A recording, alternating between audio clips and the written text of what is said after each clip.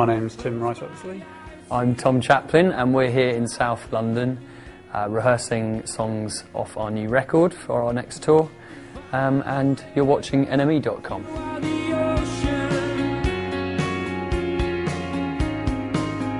Got the radio on, got the wheels in motion.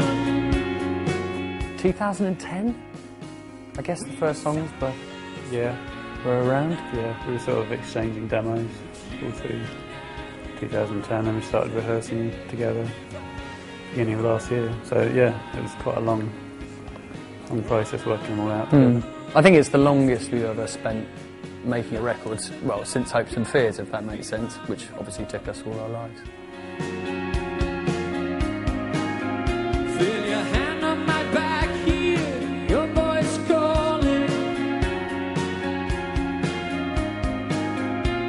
I'm out of my depth, girl, stick close to me.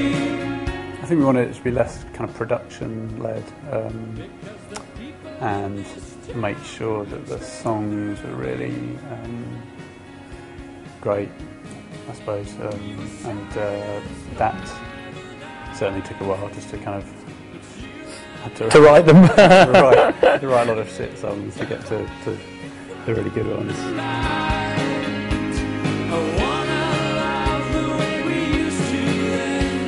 Yeah, Perfect Symmetry was a lot of kind of exploring new ideas, being almost a bit self-indulgent, quite long, sprawling songs.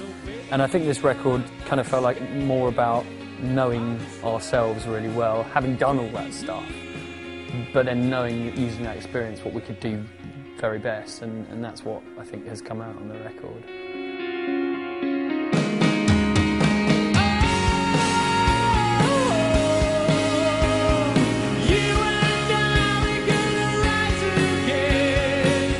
It's always a progression. It has to be, you know, whatever you do, you're always learning new stuff and picking up on new things, absorbing stuff. I don't know whether it's full circle as much as, yeah, like I say, about playing to our real strengths as a band. But you still, all that accumulated knowledge and wisdom of playing live for years and making records and stuff, you know, all comes into play. So it's not kind of going back to the start or anything, but it's certainly got a vibe of earlier Keane, I suppose.